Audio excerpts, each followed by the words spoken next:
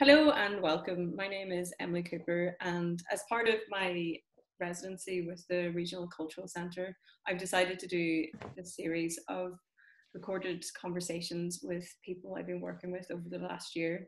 The theme of the conversations is a conversation you might have with your friends and your colleagues after a literary event. So with that in mind, I'd like to introduce Jo Burns, who is a poet from Northern Ireland who's currently living in Germany, who's been working with me on a collection called The Conversation. So, hi, Emily. Welcome. Hi. So, we kind of have an interesting background. Yeah. We have never met in person, but we've been working together for about 2 years now. Yeah. And I think the way that we met is quite an interesting story. Yeah, I was thinking about that this morning, and I remembered how it was. I wrote a poem about studying dentistry that was published in Banshee a few years ago. Well, maybe 4 or 5 years ago now, and it was all about studying dentistry and knowing that I was in the completely wrong job. And then I think you picked this up on Twitter or something and contacted me. Yeah. Yeah, I thought it was kind of funny because turns out, well, I studied dentistry as well, and didn't make it through to the end. I think you made it through further than I did, though. A little bit further, but still. Too far. I did 3 years, and you did what, 4 years? Or I did four and a half. 4.5. I know. So. But yeah, so it's that's all a long time ago. Obviously, we both studied in Glasgow, didn't we? So the same place as well. So it was so strange, like whenever you find a coincidence like that, and then you find more. Also, reading Ghost in the Throat by 𝗥𝗖𝗖 𝗩𝗶𝗿𝗁, she also studied dentistry for years, so there must be something in the movement from dentistry. Well, there's, obviously as a dentist, you're looking deep into things and drilling for the truth, I guess. But yeah, there's something like you could attach like some kind of metaphor into like the mouth and speech and all this stuff. But I don't think I went into dentistry with like noble intentions so much as I was just trying to please my family. Well, I mean, look, it's 100% the same here. It's one of those things I internalized, I think, at the age of 16. You know, a good, stable, well-paying job. Yeah, that, you know, job for a woman, manageable with kids, etc. It just plus there's a few dentists in my family, so it was kind of something that felt like the right thing to do, but I never thought about it. I was far too young to be making life decisions. So yeah, I felt like that as well. So we worked out that we were both studied dentistry in Glasgow, and then we realized that we were writing on quite similar subjects as well, similar preoccupations, and we came across the idea or the mutual interest that we have in muses. Yeah, that's right. I think were we both in the same issue of the stinging fly or something? I had a poem about Dora Maar, and then we worked out that connection as well. You sent me a piece you'd written about Dora Maar and the muses, and that was really it. The connection has been there since. It's a very funny coincidence. So we sort of, from that, we were like chatting, and then I don't even know how we started writing the poems. It was like you sort of, like a lot of times you talk to people and you'd be like, we should do something together, we should write something. But we actually did it. Like, it was an amazing thing. I don't even remember whose idea it was. I think we joked a few years back on Twitter about writing a collection about dentistry together. And then that one, I think we went down a better avenue.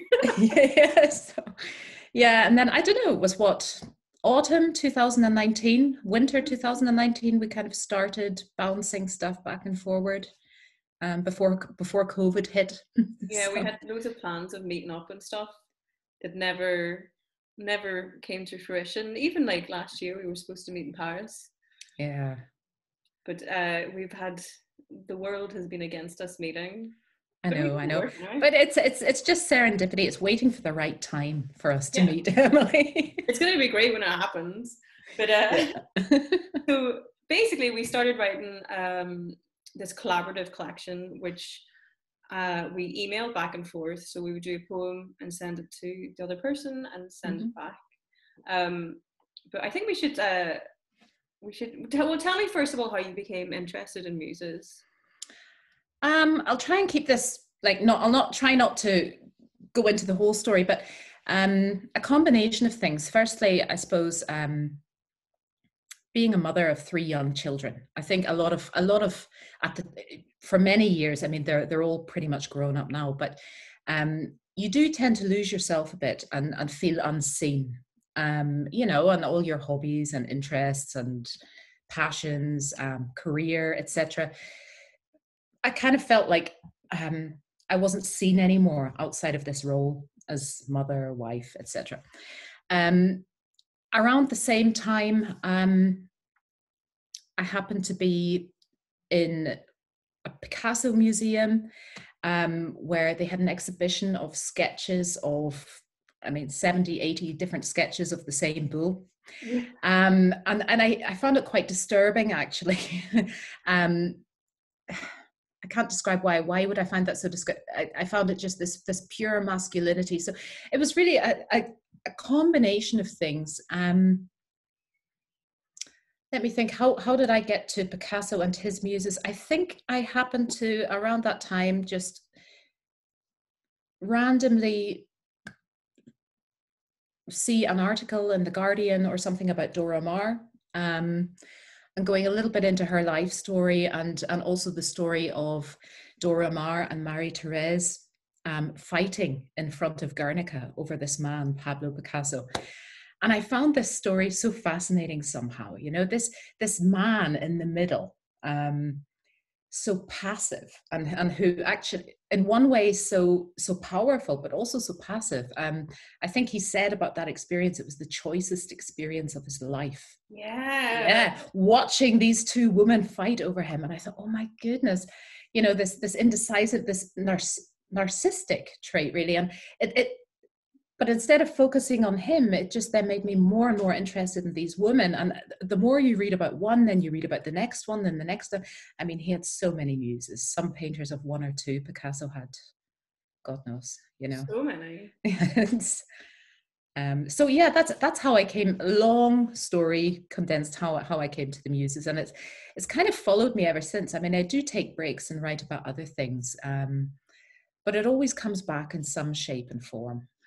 You know, they are really captivating. I think I came not exactly the same route, but a similar route. And I remember someone telling me, like at a party or something, the story about Picasso and the 2 women fighting over Guernica. And I just stuck, that memory has really stuck in my mind, like that image. And obviously there's no images of it, there's no paintings of it, nothing like that. It's just an excerpt of a story that he's told. And then I was in Malaga and I went to the Picasso museum there. There was an exhibition of surrealist artists, women artists. And I saw a painting, it was a painting by Dora Maar, and I was like, her painting looked exactly like a Picasso painting.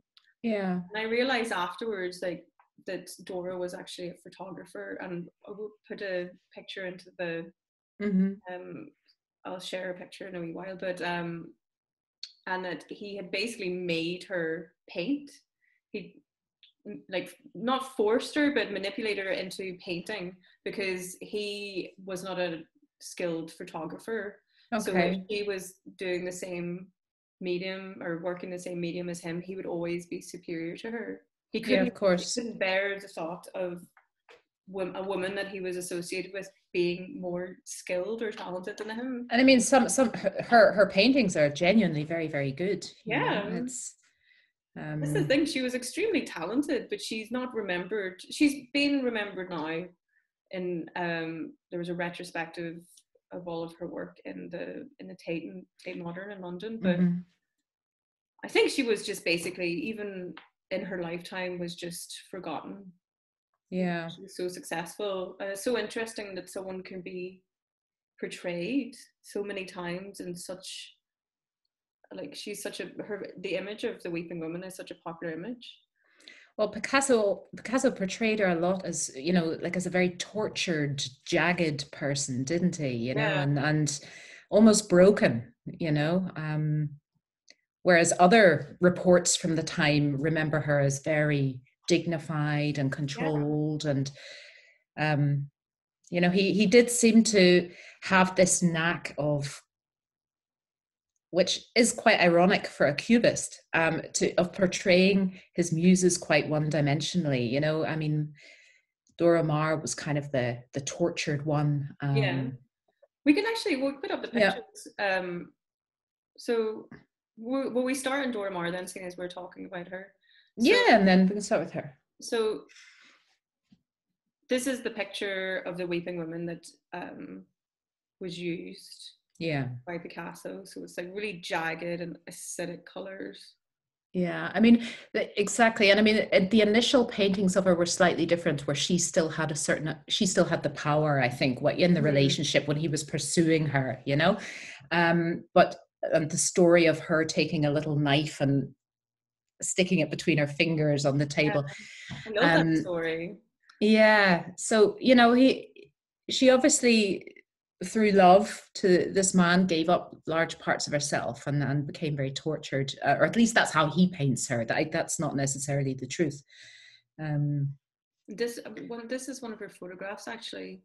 So that photograph is one of the ones she did when she was working as a surrealist. So she would have done lots of collages and stuff. That everything was quite, because it was surrealism, very dreamlike and a bit uncanny. And she was a very successful commercial photographer as well. But that was all put to a stop. She met Picasso. Yeah. It's like, it was really interesting going to the retrospective, because there's rooms and rooms and rooms of all of her photographs. And then all the different things that she went through, and she was quite ahead of her time in a lot of ways, and technically she was extremely developed and very she was very, very skilled and also quite creative. And then you got to the bit where there's a point where she meets Picasso that you can almost tell things grind to a stop. Actually, this painting, I'll show you the conversation, which is the inspiration kind of, or it's like the image for our collection. So that's Dora Maar sitting with Marie-Thérèse Walter, isn't it? Having a... So they're back to back. Yeah. So I think this one is really, it's a really beautiful image. Yeah. But you can see the influence of her style and things like that. But the thing is, it's not completely Picasso either. Yeah. She has her own style as a painter. Very much so. I do wonder why she painted Marie-Thérèse front on and her back. But we'll never know, I guess.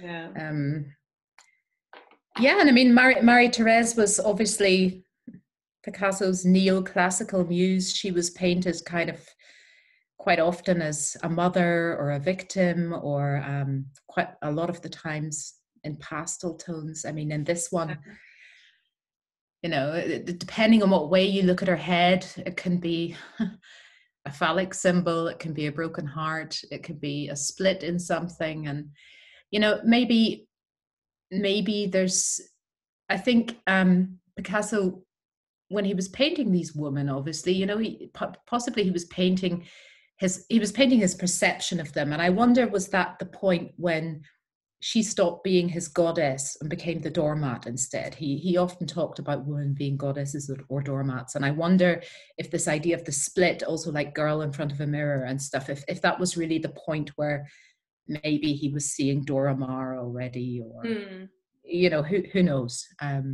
It is interesting the way that he seems to create a transformation in all of these women. So Marie-Thérèse was very young when he met her. I think 16 or 17, wasn't she? Yeah. What was the story that she was coming out of a subway station?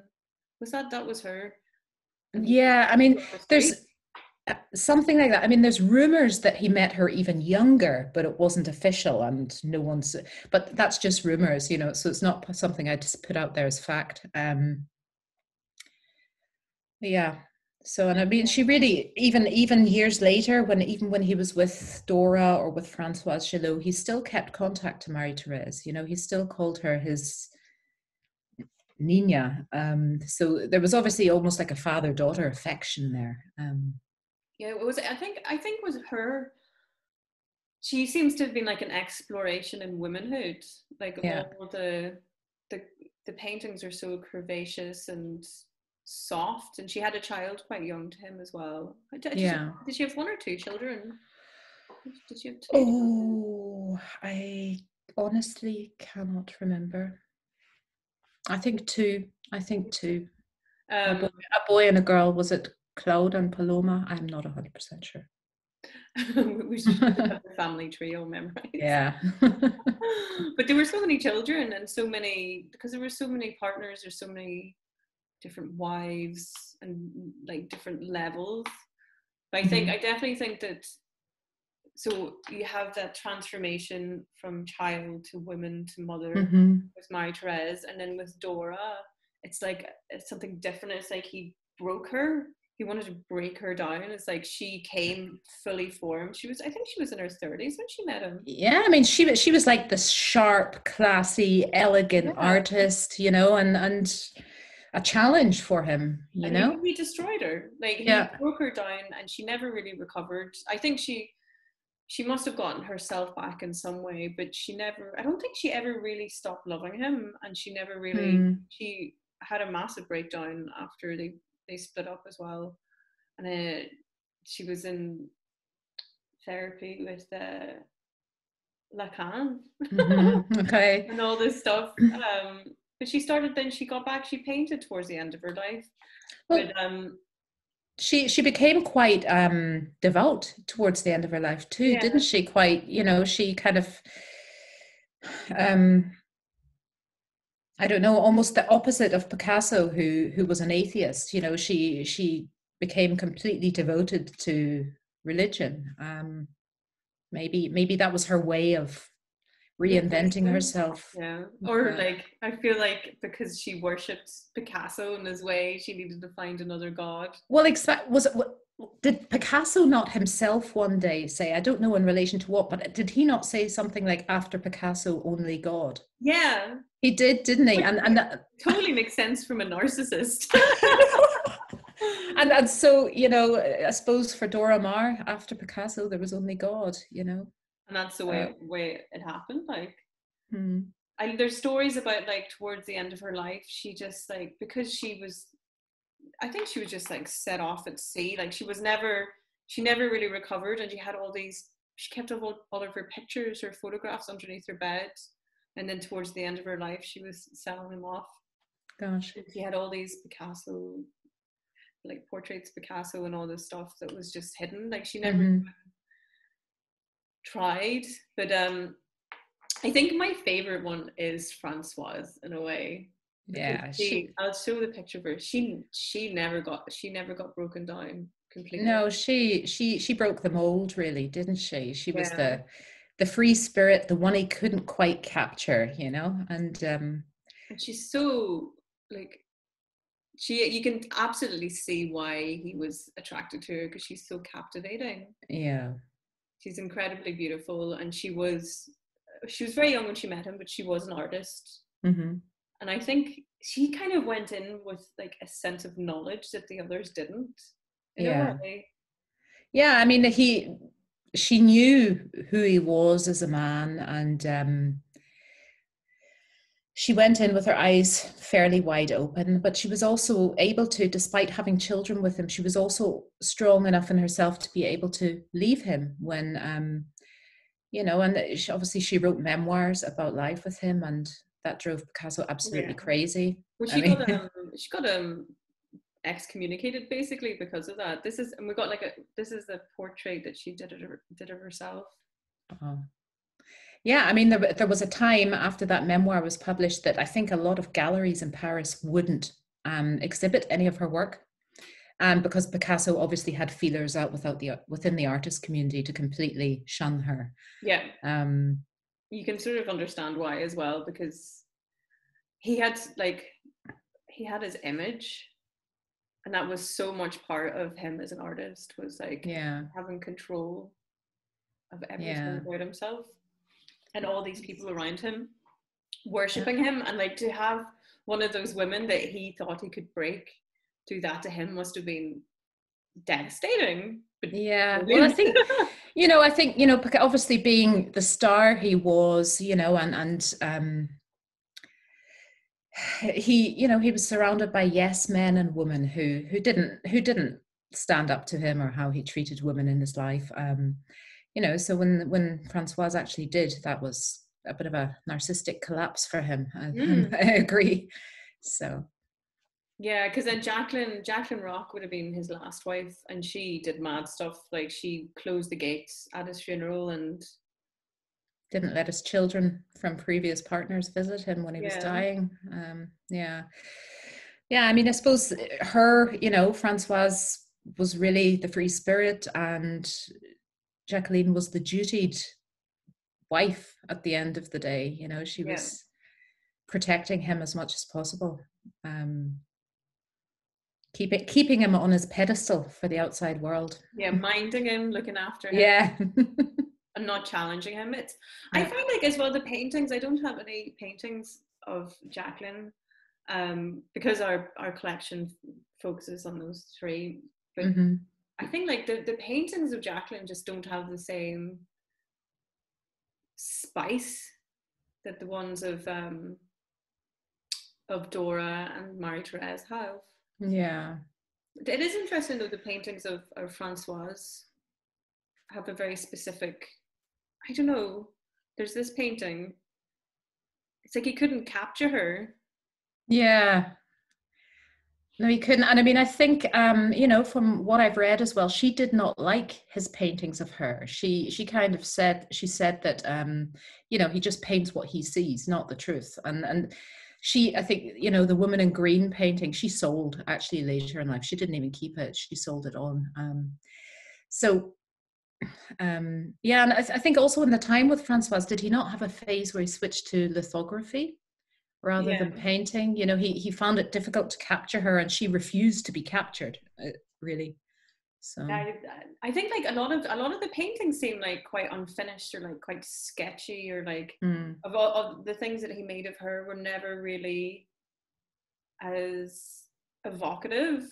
Like he could never have, he didn't make anything like the Weeping Women, but I wonder if that's because from Marie-Therese and from the different muses, he was like sucking from them, like taking their energy and their life force, everything, and then using it for his own purposes. Whereas with Francoise, maybe he just couldn't take it. Yeah, I mean, who knows also, and with Francoise, I mean, while he was with her, he was painting other women as well. I mean, we don't know what his relationship with them was, but for example, Sylvette, with the high blonde ponytail that inspired Brigitte Bardot, he had other muses too. And even though I don't think there was no relationship with Sylvette, he may have tried, who knows, but she refused. That was very much a father-daughter thing.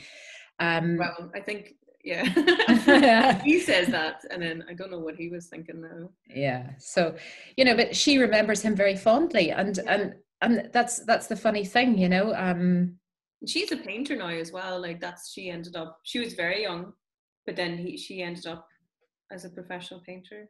Yeah, she is south of England somewhere, I think. Yeah. Yeah. Mm-hmm. So yeah, it's interesting that that's how she ended up as well. So many of them are painters. Yeah.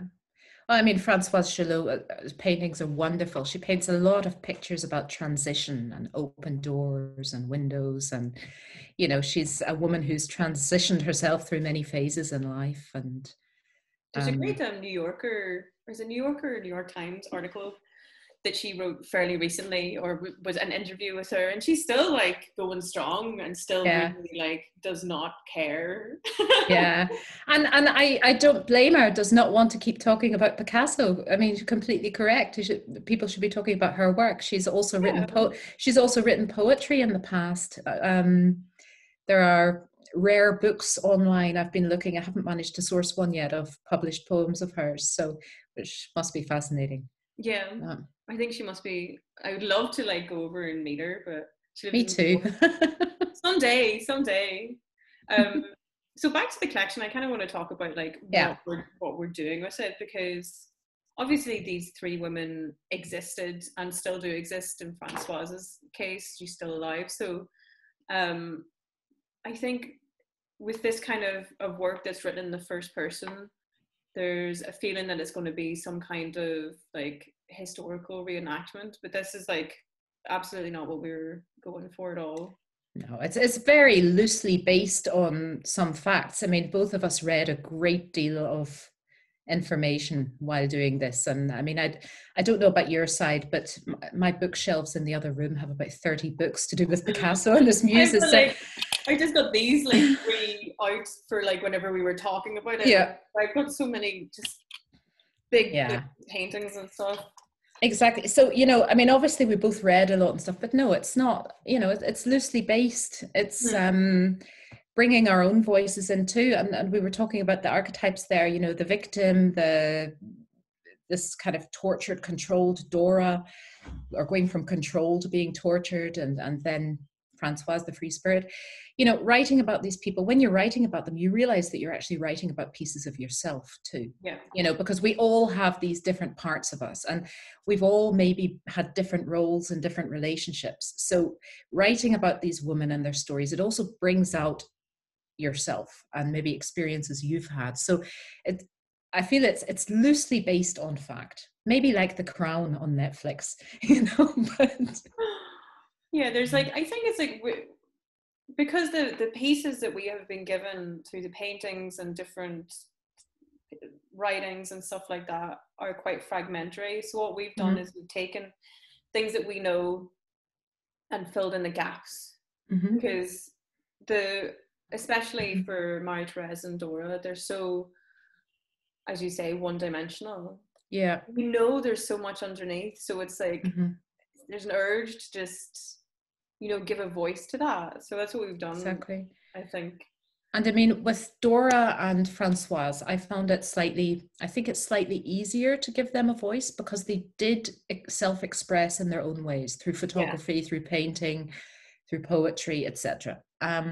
With Marie-Thérèse, it's slightly more difficult, because there's really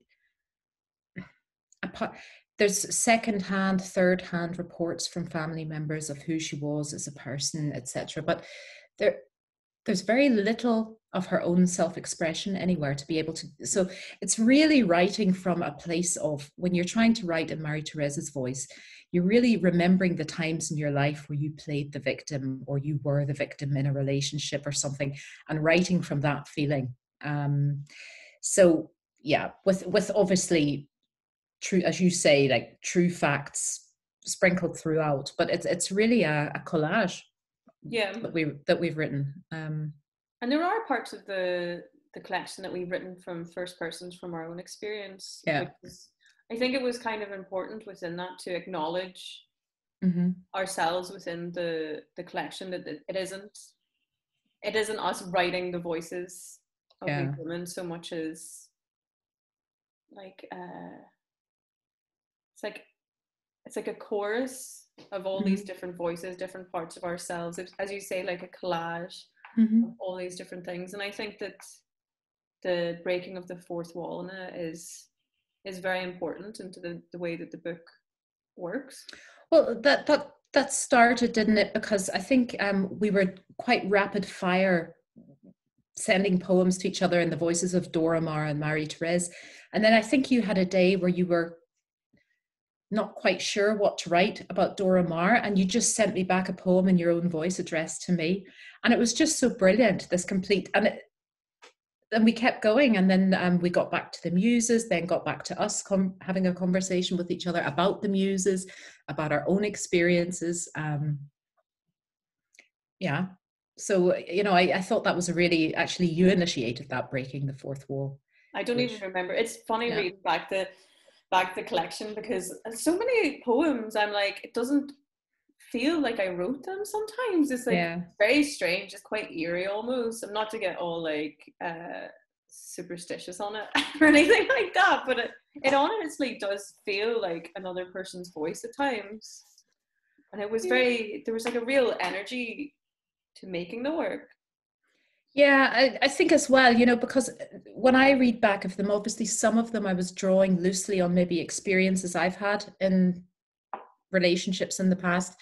And obviously writing so intensely about it, you get back into that mindset, and it becomes, there's elements of despair and passivity, and now with some distance to having written that, to go back in and read it again, it just feels like, oh my goodness, I'm in a completely different place emotionally now. You know, I'm Francoise now, or well, most of the time. But so it feels like going back in time, not just back a year to when we finished writing it, but in some cases in my life, going back 10 years, 15 years, etc. So. It was definitely a feeling of like mining our own experiences, like some really uncomfortable experiences as well, because of the subject matter. It was very, I don't know, it made things feel close to hand that had been sort of pushed away a bit. But also it's good to understand, I think, in those kind of moments that they feel so singular. Mm-hmm. And through the book and like looking at these women's experiences and the things that happen to them, it makes you understand that this is not a singular experience, it's a collective experience for loads of women. Like maybe, okay, we don't all end up with Picasso. would in that sense. Would you want to, Emily? Definitely, maybe, I don't know.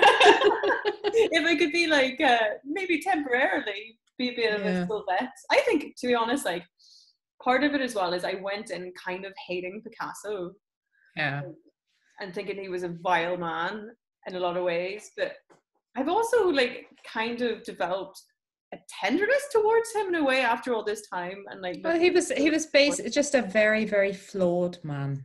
And but you know, that also gives him a certain humanity. You know, this superstar painter was as weak and flawed as the rest of us. It's just a pity that his weak and flawedness was so violent towards other people. Yeah, he did awful things. Like he put a cigarette out on Dora Maar's face. Oh gosh. Like, and I'd say that was just something that was a one of many. Who knows what other stuff went on. I think the unknowns of the story are so.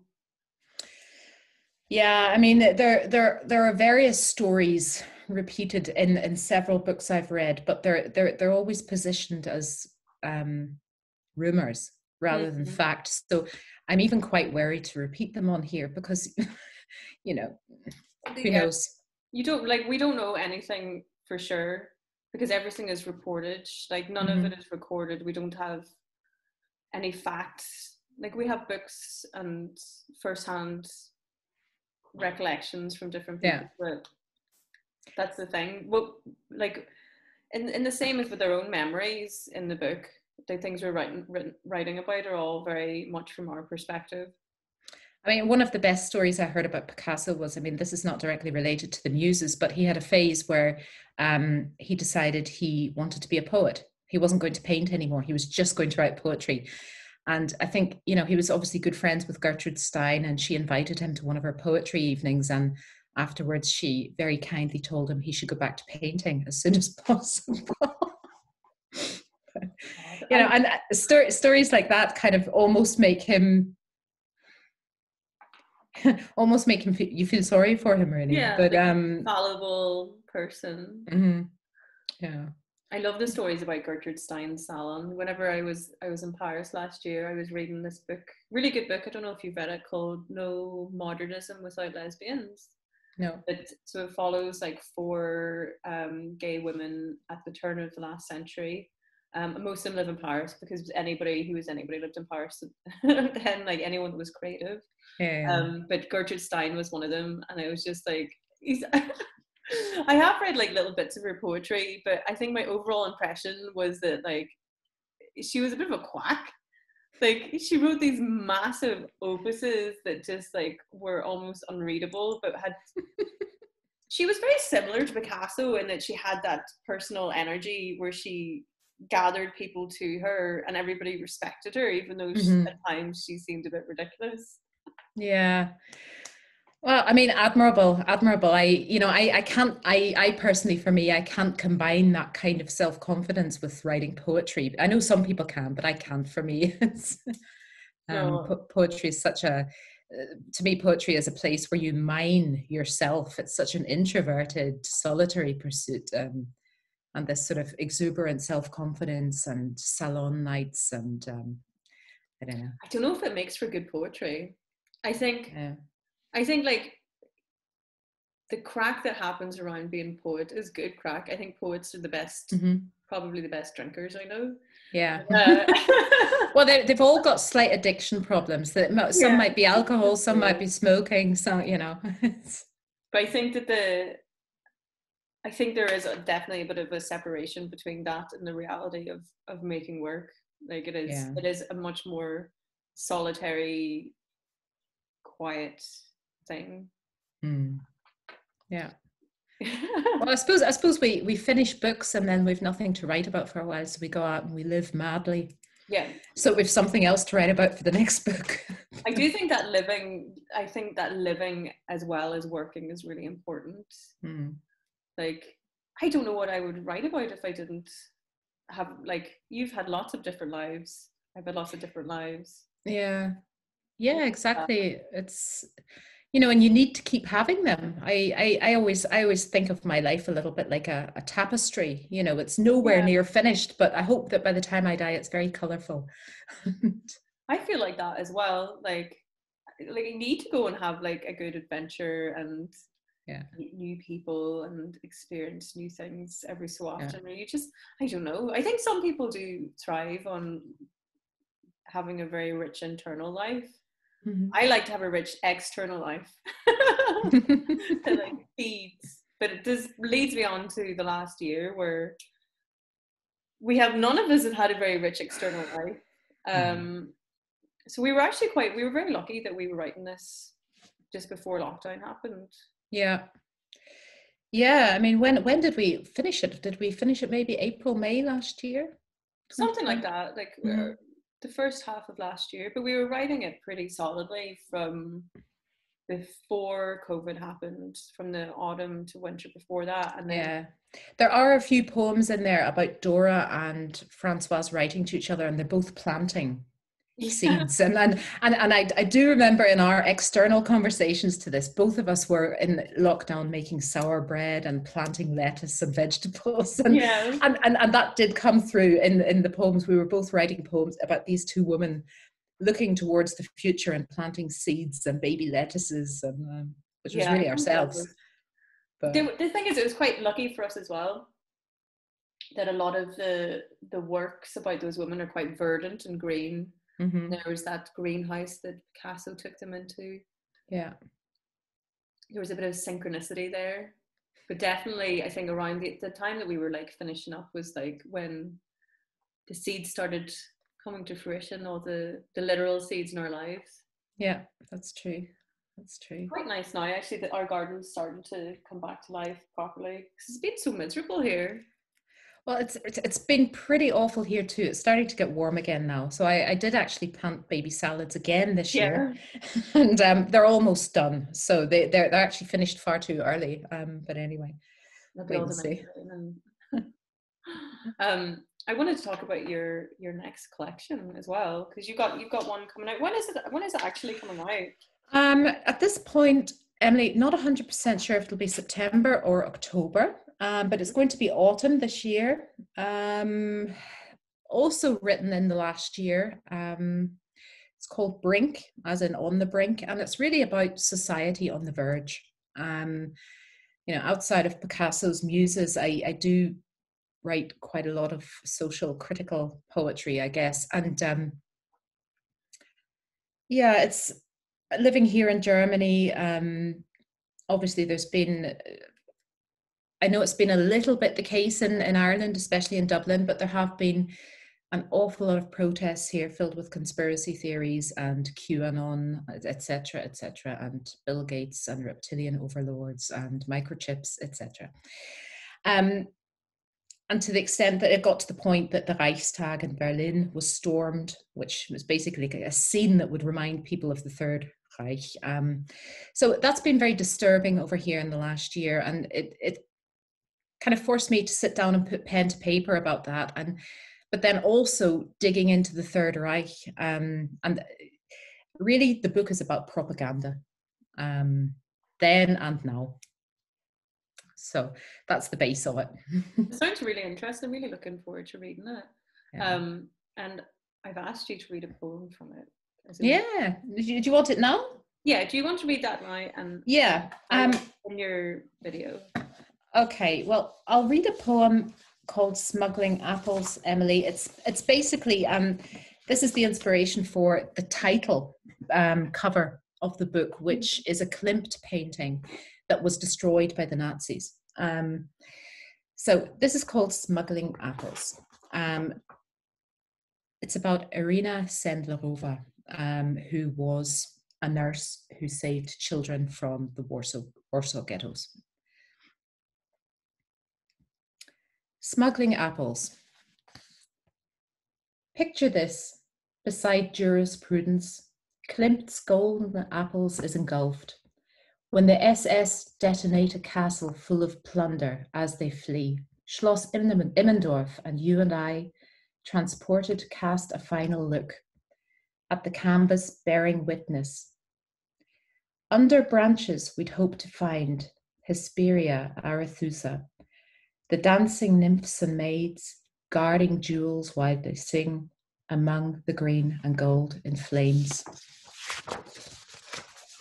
Here, I digress to talk about an apple tree, a secret backyard, deep in Warsaw, buried in the tomb of night, a pickling jar.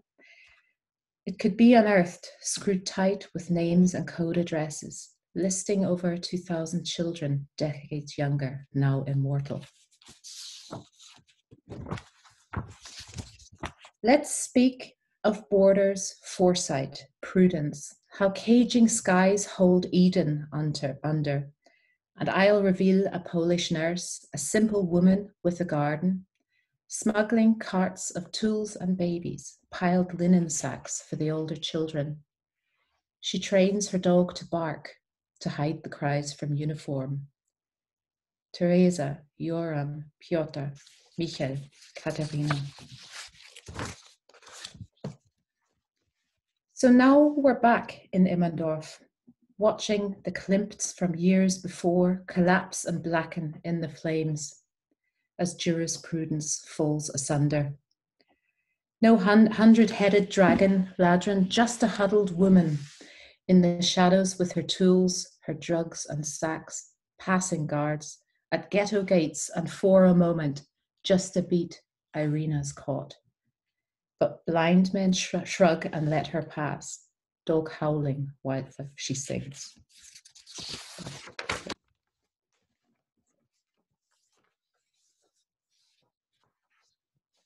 Wow, that was beautiful. A few little stutters there. I don't think I've read that poem out before, actually. I think you read it beautifully, but it's been so long since any of us did any live readings. I know. I don't know how things are going to go, and we'll have to gain a whole new sense of confidence. Yeah, I mean, I have no expectations for a real life book launch in autumn. You know, I'm very much assuming it's going to be online. I think it might be. I think it might be. I think there will be real in life book launches soon. I've booked to do a reading on a beach later in the summer in September. I love the idea of a combination of real life and online, because there is something about online that is a huge advantage. It's an equal playing field. You can switch in from anywhere. Yeah, I think that has been brilliant, because obviously you're in Germany and I'm in Donegal, which is far away from many things and anything else. And it has been wonderful being able to attend. I did workshops in Galway, and in Dublin and stuff like that. Yeah. And I think that's been great. And you're doing an online course. Yeah, well, I'm doing my MFA at the moment, which is all online anyway, with Manchester Metropolitan Uni. But I've been able to tune into launches and readings this year that I wouldn't have been able to otherwise. So that's, especially living overseas. I do hope things get back to normal and real life. But I love this idea of a combination. I think I saw on Twitter, Magma Poetry are thinking of doing this in the future, the combination of real life, but also online, which would be great. I think it's ideal. I think, yeah, I'm excited. I am excited to get to do all the, like, just to see people and like have the chats. Well, it's the glass of wine afterwards, isn't it? You know, when free wine. It's always awful, but here we go again, the old addiction speaking. But you know, it's when you get your reading done, and it's just it's the relaxing afterwards and the glass of wine and chatting to people who know exactly what it's like to lose yourself in words for hours on end. Yeah. Because I don't know about you, you maybe have more of a circle of writer friends around you. I do not. So not physically here, definitely. Well, my partner's a writer, but he doesn't like poetry. Yeah, so I find it very refreshing to be around other writers, because I suddenly feel like, oh my goodness, they understand me. No one else really understands how I can lose myself in a Word document for 6 hours, just moving commas around, you know. But I know, it takes a special type of person, doesn't it? Yeah, I know. Yeah, what is it? Is it OCD, or I don't know. It's something pathological. Yeah. I don't know what, but it is. I think, right, we've got a couple of poems from the collection that we're going to read, and I actually have little pictures, 2 photographs. Would you like to, I'm going to get your photograph up, would you like to explain what, like, these are the 2 last poems from our collection? Yeah. So this is the point at which we've gone through all the different lives and careers and worked through a lot of stuff through the collection about these women and about ourselves. And we're getting to Marie-Thérèse's last address to Dora Maar. Mm-hmm. Yeah, well, I mean, obviously this is a point in the book where we definitely, so I was writing in Marie-Thérèse's voice, obviously, and this is a point where definitely diverges from the truth. I mean, as we know, Marie-Thérèse killed herself. She never really recovered from Picasso, and so she did have a tragic end. And I think when I was writing this last poem in the voice of Marie-Thérèse, I wanted somehow to rewrite it for her a little bit, to give her a dignified ending. This, you know, this woman standing, who loved him for so many years, but still her own person. And so I was rewriting history a little bit here, an attempt to give her some shape of dignity in the end. So this poem is called Dove 1930. Dove 1936. So this is Marie-Thérèse standing on a beach by herself. The picture was taken years earlier, but still I find this such a strong picture of her. So Dove 1936. Dora, I'm still 17 in my heart, blessed with my daughter and memories. I couldn't bear the small web that he left me, waiting for visits in La Rue La Beauté. As our tapestry unraveled thread by thread, Follard was kind and lent me his home, where I stayed with Maya until the start of the war, accompanied by Ambroise's many white doves. Pick kept writing and sent me découpés in paper, doves with the monogram, MTP, the M drawn, 2 legs spread, the T a body and the P the head. Long after he met you, Dora, he still sent cards telling me how every birthday of mine was a birth inside himself. And I don't regret that all I did was love. nor the fact that I never stopped waiting. But when I look at myself in a picture he took of me on the beach in a black bathing suit, I see my strong nose and determined jaw, athletic body, tanned and muscular. I'm at peace. My hair is bleached white by the sun. I look like Helena of Troy. I'm alone in the photo, but free as a bird, holding a volleyball on the tips of my fingers. A Greek goddess with the world in her hand. That's the image of me I'd prefer to throw over. Okay. I love that idea of setting her free at the end. Yeah. So I'm going to finish on a poem from the perspective of Dora Maar. I'd like to say thank you so much, Jo, for joining me. It's been really wonderful. It's been an absolute pleasure. You know, I'm so excited about finally meeting you in person, Emily. Yes, we will do it. And I think it will be really nice. And I'm so excited about this collection. I really love the work, and it's a really nice feeling to like have created something with someone else to be proud of. I'd like to say as well thank you to the RCC in Letterkenny, and especially to Jeremy for allowing me to do this residency and to talk to these people who I've had such great experiences with over the last year. It's been wonderful to be able to chat like this and to have a platform to share our work. So this poem is called La Plage, and I'm just going to put this picture of Dora Maar beside Picasso with his back turned, which I think is almost a bit like the conversation, the conversation painting that we're focused on, but Picasso has finally turned his back on Dora. So this is La Plage.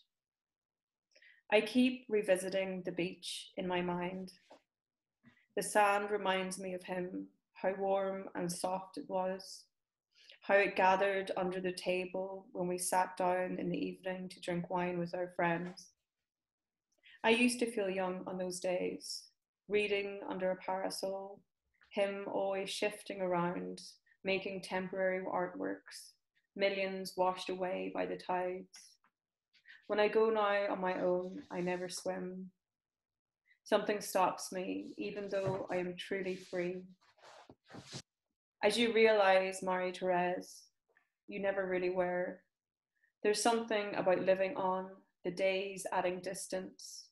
I always wanted to be alone as a child, to be able to close my bedroom door to the world, to my parents, to everyone. And now that I've managed it, the quietness around me expands. It is no longer two-dimensional. It fills the time. Each day it grows larger. I get further away from the beach.